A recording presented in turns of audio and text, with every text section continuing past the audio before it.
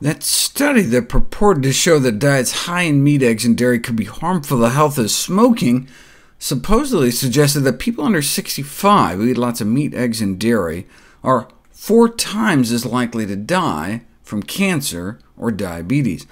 But if you look at the actual study, you'll see that's simply not true. Those eating lots of animal protein didn't have 4 times more risk of dying from diabetes. They had 73 times the risk. What about those that chose moderation, those in the moderate protein group, who got 10 to 19% of calories from protein? They just had about 23 times the risk of death from diabetes, compared to those consuming the recommended amount of protein, which comes out to be about 6 to 10% of calories from protein, around 50 or so grams a day. So the so-called low protein intake is actually the recommended protein intake, associated with a major reduction in cancer and overall mortality in middle age, under age 65. But note it says not in older populations. When it comes to diabetes deaths, lower overall protein intake is associated with a longer life at all ages, but for cancer seems to flip around age 65. These results suggest that low protein intake during middle age, followed by moderate to high protein consumption in old adults, may optimize health span and lifespan.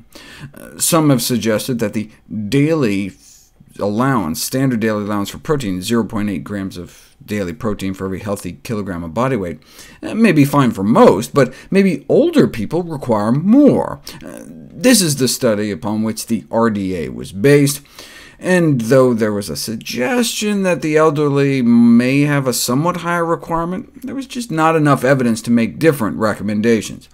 The definitive study was published in 2008, and it found no difference in the protein requirements between young and old. The same RDA should be adequate for the elderly.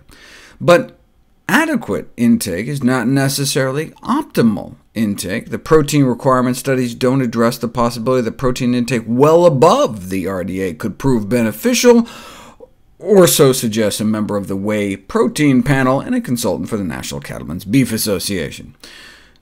If you follow sedentary individuals over the age 65, they lose about 1% of their muscle mass every year. If you force people to lie in bed all day for days at a time, anyone would lose muscle mass, but older adults may lose muscle mass on bed rest 6 times faster than young people. So it's use it or lose it for everyone, but the elderly appear to lose it faster, so they better use it. The good news is, in contrast to the 12-year US study, a similar study in Japan found that the age-related decreases in muscle mass were trivial. Why the difference? Turns out the participants were informed about the results of their muscle strength, and so often tried to improve it by training before their next exam for the study. Especially the men, who got so competitive, their muscle mass actually went up with age, which shows that the loss of muscle mass with age is not inevitable. You just have to put in some effort. And adding protein does not seem to help. Adding more egg whites to the diet did not influence the muscle responses to resistance training, and that's based on studies funded by the American Egg Board itself. Even the National Dairy Council couldn't spin it. Evidently, strength training induced improvements in body composition, muscle strength, and size, and physical functioning are not enhanced when older people increase their protein intake by either increasing ingestion of higher protein foods or taking protein supplements. Is there anything we can do diet-wise to protect our aging muscles? Vegetables. Consuming recommended levels of vegetables was associated with cutting the odds basically in half of low muscle mass. Why? The alkalizing effects of vegetables may neutralize the mild metabolic acidosis that occurs with age.